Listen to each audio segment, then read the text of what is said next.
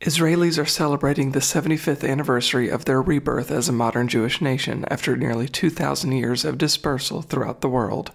Today's celebrations will include air shows, barbecues, and reflections on their complicated history.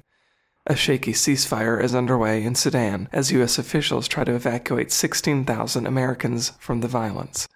Other governments are doing the same as the World Health Organization reports one faction controls a laboratory containing diseases such as polio and measles.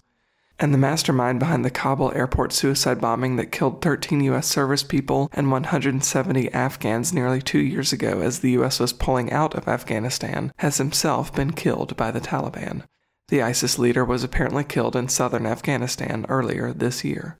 For more news and headlines, visit cbnnews.com and subscribe to the Quick Start newsletter at quickstart.news.